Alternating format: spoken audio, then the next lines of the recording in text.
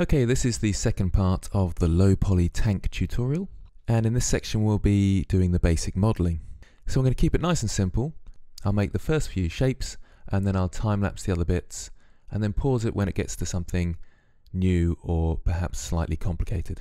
So I have my basic cube in the middle here, and I'm in front view with 1 on the numpad, and side view is 3 in the numpad, and we got that set up with our tank in the background. So we need to reshape our model to coincide with the tank.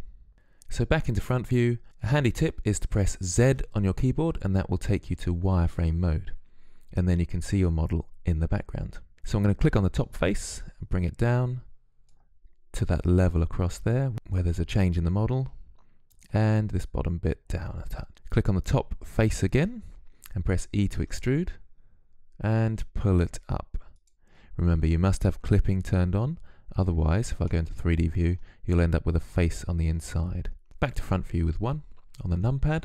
So let's scale the face in, S for scale, and bring it in, and there we go. But remember, when you press scale, it's doing it in side view as well as front view. It looks like it's scaling just in the x-axis, but it's actually scaling in both axes. Okay, so I'm in side view, 3 on the numpad, and I'm going to reshape it so it looks like the image.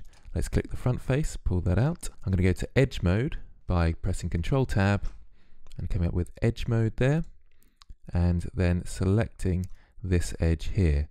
I just pressed A, then B for box select. Otherwise it's very difficult to select that shape. If I press A to deselect and try and select that line in there, it's very tough. But if I press A and B, or I could go to perspective view, select the edge, and then go to side view and pull it across. Okay, a few ways of doing it. This time I'm going to do it in vertex mode, so Control Tab, vertex mode, and I'm going to select these 2 vertices by pressing A to deselect everything, B to box select that, and grab it into position. G to grab. I'll do the same on this angle here. A, B to box select, G to grab, and move it into position. And the last one I'm going to put down the bottom here. So A to deselect, B to box select, and G to grab.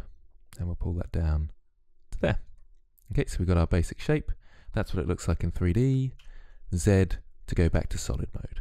You've got those options down here as well. Wireframe, solid mode. Let's go back to front view. Okay, so that's our basic shape in the middle there. I'm going to go back to side view and put the door on just here. Now the simplest way to do this is to add a cube and place it in that section. I don't think we want a door on both sides, so I have to come out of edit mode, back into object mode to add my door. If I add the door in edit mode, it will add it to this shape and then it will get very confusing. So into object mode with tab, I'll place my cursor there, shift A to add, mesh, and then cube. I'll scale that down. I'll go into edit mode and I'll grab these 2 vertices here, so A, B, and move them up. Then we have to go into front mode, and it's in the wrong place of course, so we'll bring it across. Scale it by the x-axis, so S then X, and then rotate it. Because I'm in this front view, it will rotate around the y-axis, which is going away from us and towards us. Now if I go to solid mode, we've got a door. Now I'm doing another few bits in time-lapse because they're just adding basic shapes and pulling around the vertices.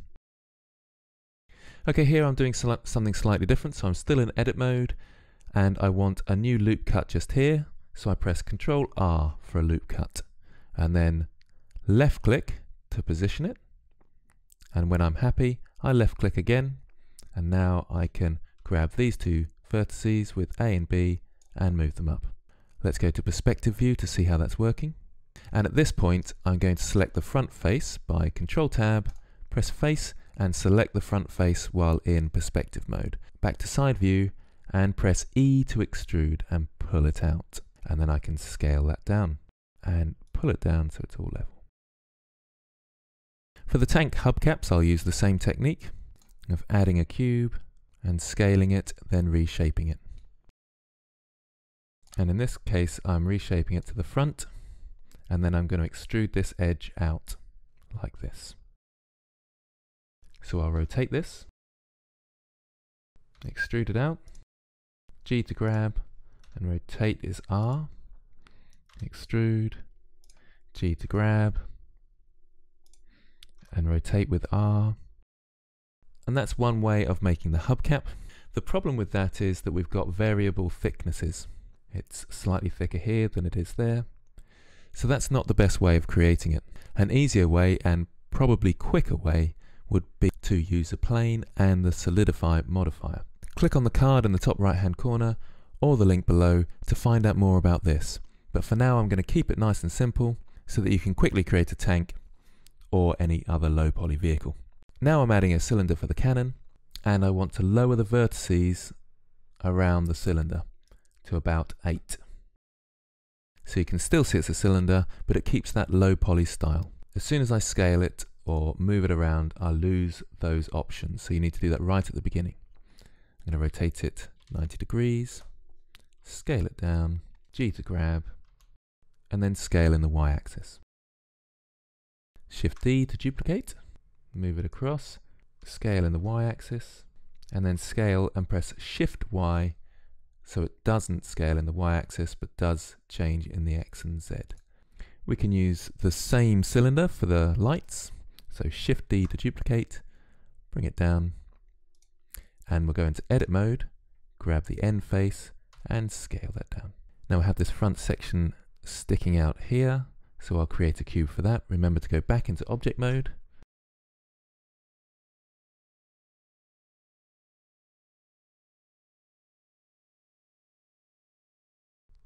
and let's move this light into position now.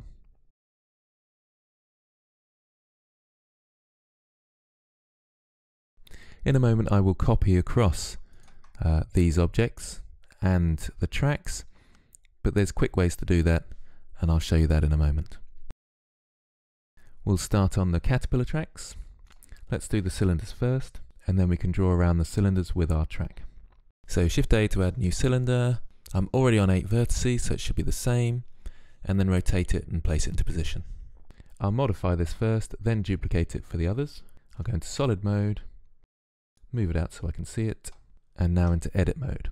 Grab the end face, extrude it, and just right click so it ends up in exactly the same place and you've got the faces around the edge. Then if I scale it down, I create these edges here, and then I can extrude it, right click, and pull it into the x-axis, and this creates this sort of wheel looking thing.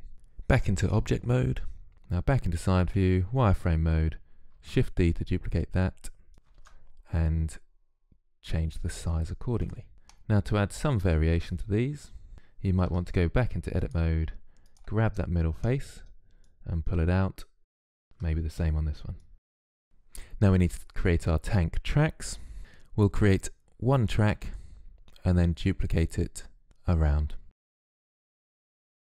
So a simple cube, scale it down, and there's our track. Go to front view to move it into place. We also need to move these into place, so I can shift select these.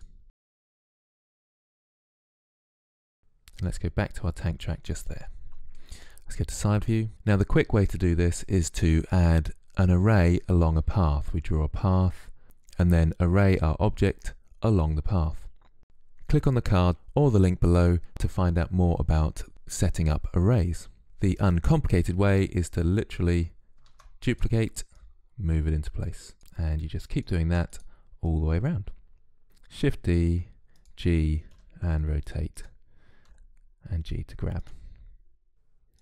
Also, the advantage of doing the array method is that if you want to animate it, it is a lot easier.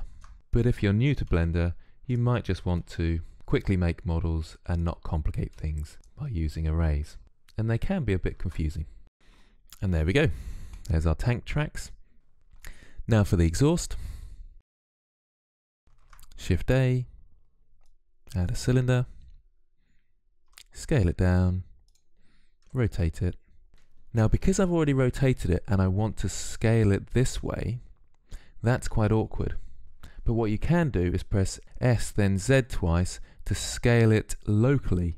So that's the local Z axis. You can access that down here where it says local, and you can see it's local to that shape, and then you can use the gimbals along here if you want. But if you press the axis twice, it will go to local mode instead of global mode. Now I want to create a couple of sections, and it might be handy to go to local mode for the duplication. Then I can grab it on the local Z axis and scale it down in the local axis, like so. Now let's go into edit mode, grab the end, and we'll zoom in a bit, and we want to curve this around here. Now you can press E to extrude, move it out, rotate it. There's a quicker way. If you hold down Control and left click, it rotates around like that. When it's rotating around, it can change the size slightly, so you might want to adapt that. So go back to global mode and scale in the Z axis. If I go to edge select mode, I can select an edge loop by pressing Alt and right click, and then I can scale in the Z axis.